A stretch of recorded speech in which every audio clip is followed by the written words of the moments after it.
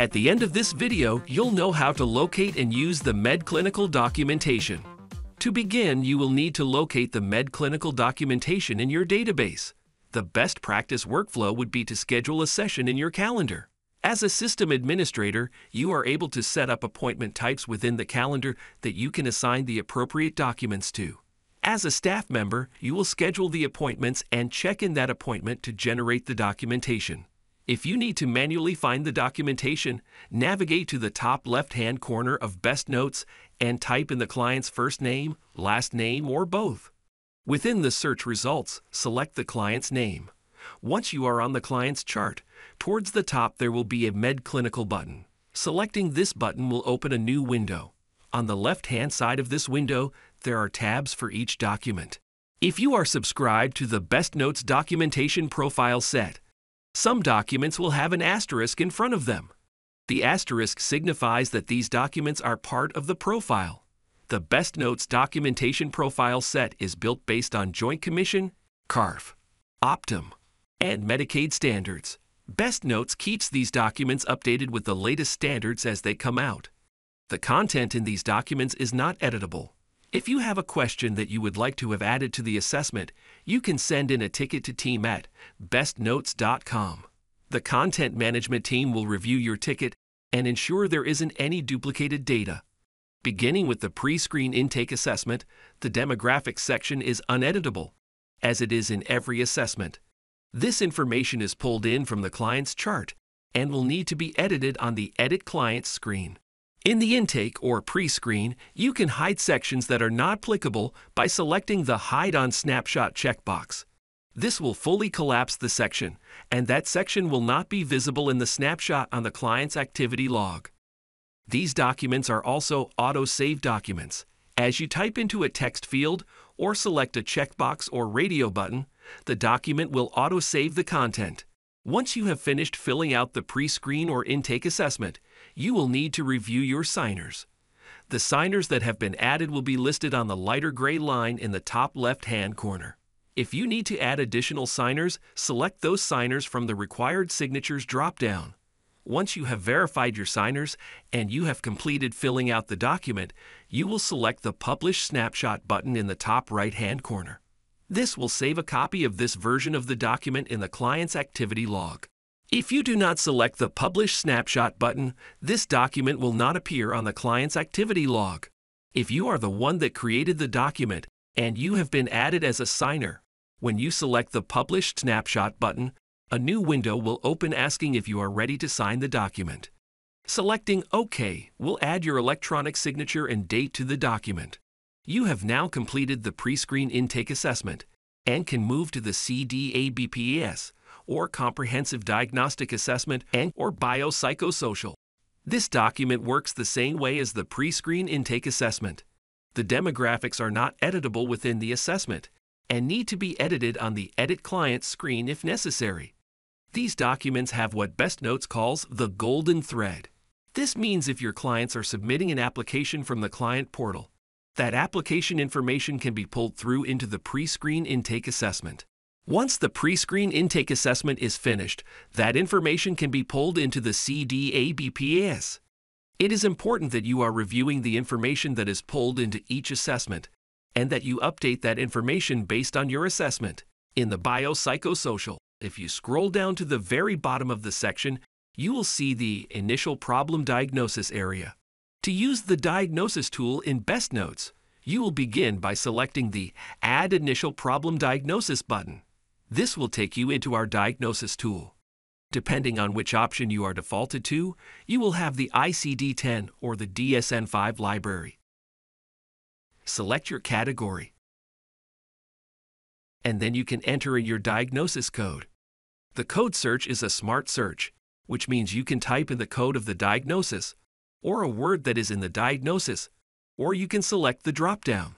Once you have selected the diagnosis, you have the Presenting Problem text field, the Display Code as text field, and the Diagnostic Criteria text field.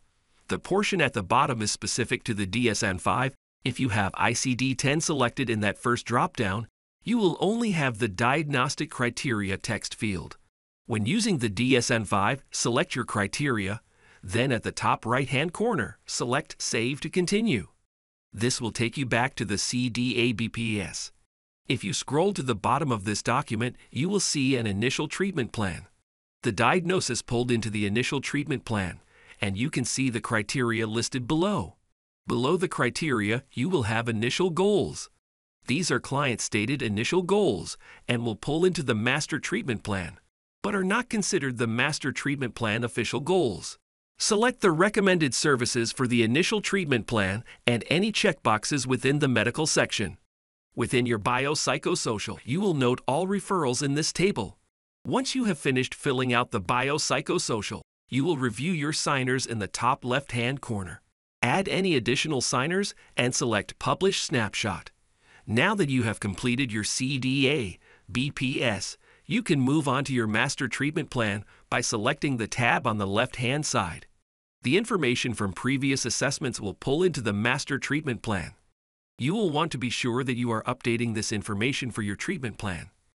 Using the Diagnosis tool within the master treatment plan will allow you to select Add Diagnosis, but you will also be able to pull the client's initial diagnosis from the Biopsychosocial by selecting the blue arrow in front of the Add Diagnosis button.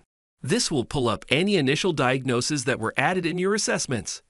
To pull over an initial diagnosis, select the diagnosis code, then select OK to verify that you would like to add this diagnosis to the master treatment plan. This will take you to the treatment plan library where there will be preloaded lists of goals, objectives, and interventions. You, as a system administrator, can customize what is within your treatment plan library. To get more information about customizing your treatment plan library, please see the System Setup video.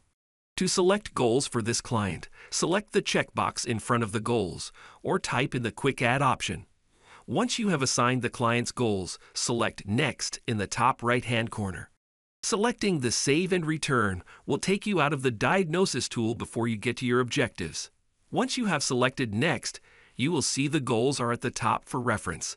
When you select an objective, you will be prompted to select which goal that objective is tied to. You will also have the Quick Add option throughout the Diagnosis tool. Once you have assigned all of the objectives to the treatment plan, select Next. This will take you to a list of interventions from the treatment plans. This will show you each objective, split with the list of interventions below each. Select the interventions that you want for each objective. You can also utilize the Quick Add below each objective.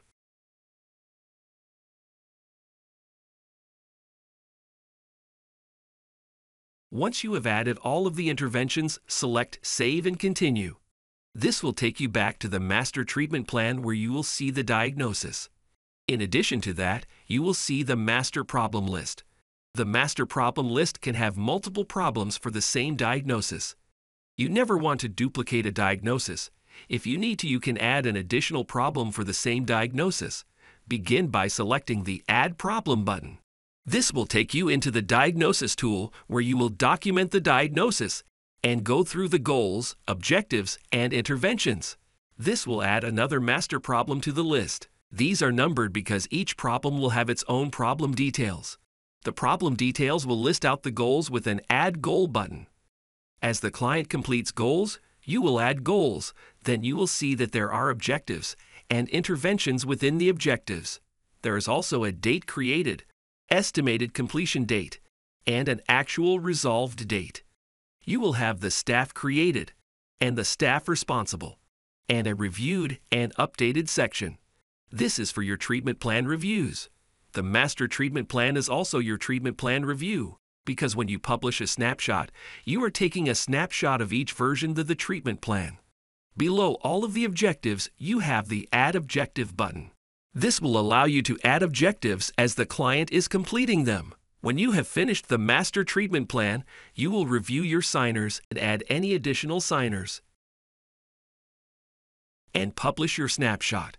If the client is added as a signer on the document, they will be able to enter their PIN number for their electronic signature. Or if the client is not in the office and they have a portal account, you can send the document to their portal, where they can review and sign the document. If you do not immediately see the document in the client's activity log, select the refresh wheel next to the New Note button. This will refresh the activity log, and you will then be able to see the document. Now you know how to access and use your MedClinical documents. If you have any questions about the MedClinical, you can reach out to BestNotes support.